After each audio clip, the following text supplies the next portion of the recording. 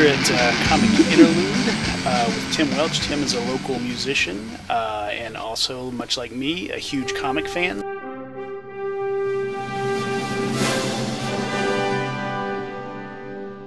So that's why we decided to come here. Some of our mutual friends had said to me forever, "Hey, you got to talk to Tim. Tim's really into comics."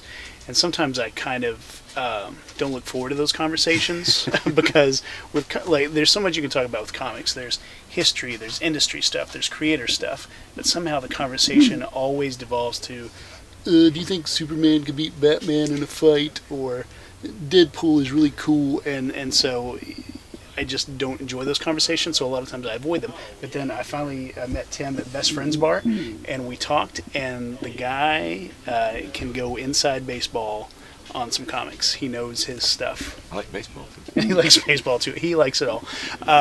So what I realized after the fact, though, was Best Friends Bar might have been the first time we actually met, but I was actually kind of halfway aware of you because you used to be in a band, Catawampus Universe. And I had no idea. Back in the day, we used to see them every Tuesday night, I think, at High on Rose. Was that right? Oh, that was Club Dub. That was Club Dub. Where did Catawampus play Club it a lot? Dub grew out of the ashes of Catawampus. Okay, that's right. But Catawampus used to play at Cosmic Charlie's all the time. Right, when it was Linus. When it was, right. So what happened to those guys? Well, Catawampus grew out of a band that Joel and I had started called Red Fly Nation, later just Red Fly. And then that band split and he formed Catawampus. I had another band, Strictly Wet, that grew out of that with Willie Ames. Yeah. One of his first bands in town playing guitar. Then I joined Catawampus a few years later. What did you play for Catawampus? Drums and vocals, and then Dave Ferris was playing drums too, so we had two drums. Dave Ferris was in Catawampus? Yeah. There's all these people I'm aware of that were in Catawampus, but at the time I didn't know them. Now I know. He was playing percussion, and then I came in on kit, and then I said, well, you should play kit too. And then he became the full-time drummer, and I would just kind of play a little percussion and do a lot of drinking, really. Sure, yeah. It's really not one of my better times in life. But, so, big into comics, big into music. Which came first?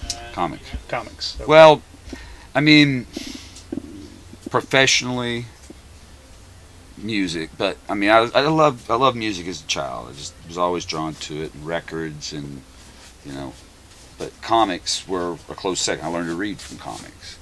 But when I got to be, 13 or 14, I discovered like punk rock and that kind of stuff. And girls.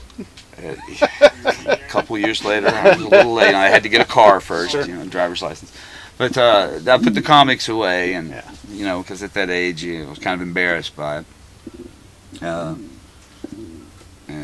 But I came back to them through Dave Ferris, as a matter of fact. Really? Comic guy. Gave me The Watchmen to read. Okay.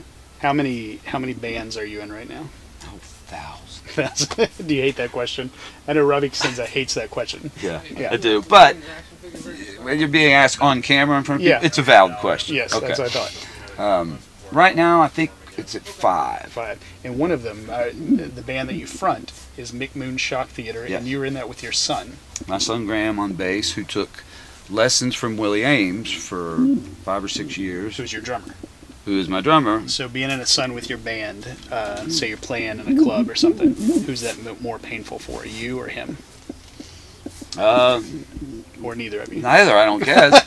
It's kind of a pain right now that he's not really old enough to be in that. But he turns 21 next month. Okay, so then the show possibilities open up. So favorite comic and favorite band? Favorite band. That's not like I said brand. Sandman, without a doubt. I don't even want. I mean, that's my favorite anything. It's my favorite work of art. It's my favorite.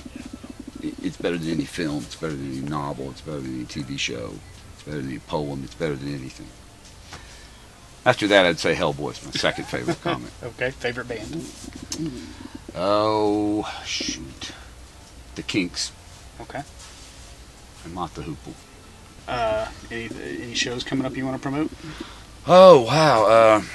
Well, this coming Saturday is the Kentucky Hoss Cats at the New Willie's, which is open full-time now. It's your old's first time playing there, I think. No, this will be our second gig in the new location. And it is Willie Nelson's birthday, and we're doing the Willie and the Family double album live. Nice.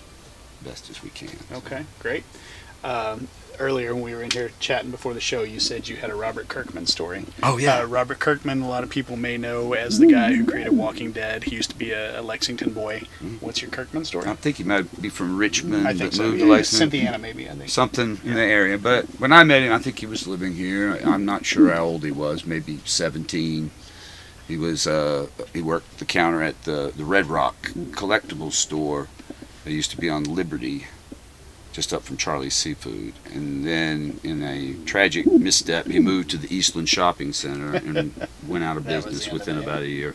But while he was at the Eastland Shopping Center location, Kirkman had just self-published his first issue of Battle Pope on Funkatronic Comics, his own label, with Tony Moore on art.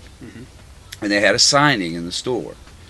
I can't remember what day of the week. I'm not sure if it was a Wednesday or maybe a weekend. But I went in, and you remember the scene in Spinal Tap where they have the signing in the store, and Paul Schaefer is Artie Fufkin who arranged it. He's kick my ass.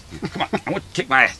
It was just like that. There was nobody in the store, and if I liked Robert. We used to chat every week. He was always very funny, and I didn't know he drew or wrote or anything.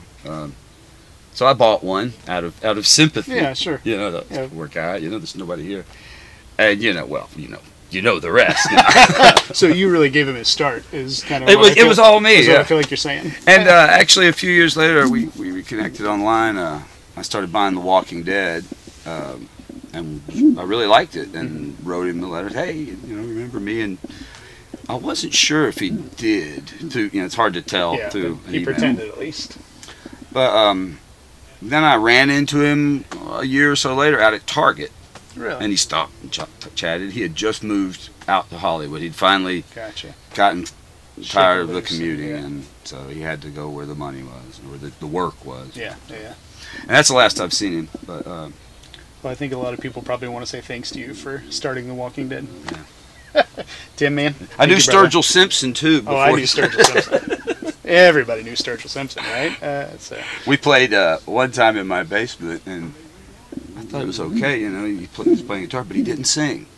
I didn't. If he had just sang, if he just opened his mouth, you and would have sang, been like, "Let's start a band." I would have known right then.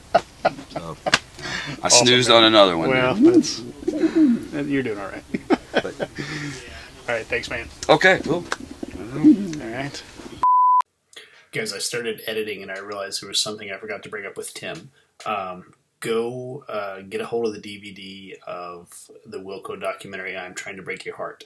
Watch it with the director's commentary on. There's a point where the drummer is doing this little drum bit, and he says, I stole this from Tim.